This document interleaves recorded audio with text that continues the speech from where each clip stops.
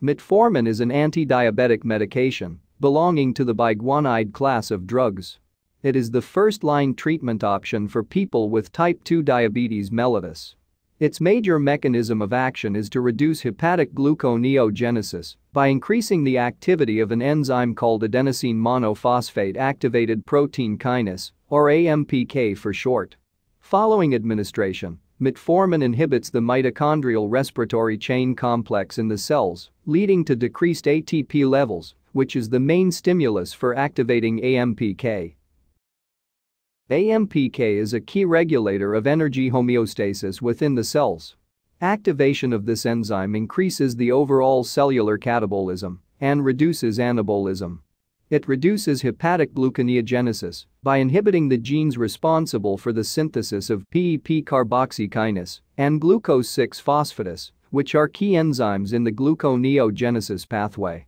It also increases the glucose uptake in the peripheral tissues by inducing translocation of GLUT4 into the cell membrane. In addition, AMPK increases fatty acid oxidation, decreases glycogen, protein, fatty acid, and cholesterol synthesis, decreases intestinal absorption of glucose, and reduces LDL cholesterol levels while increasing HDL cholesterol. This reduces the cardiovascular disease risk in type 2 diabetic patients. Most of the time, treatment of type 2 diabetes is started with metformin alone.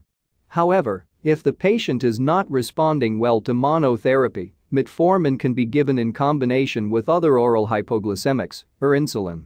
It is available in immediate and slow-release formulations and is also indicated for the treatment of polycystic ovarian syndrome and gestational diabetes. Considering pharmacokinetics of the drug, metformin has a 50 to 60% oral bioavailability and has a very low plasma protein binding. Duration of action is around 6 to 8 hours. Metformin is not metabolized by the liver. Therefore, it is excreted unchanged in urine by tubular secretion. For this reason, metformin is contraindicated in renal failure. Finally, let's see some common adverse effects of metformin. This medication is usually well tolerated by most individuals. Weight loss is the most common adverse effect.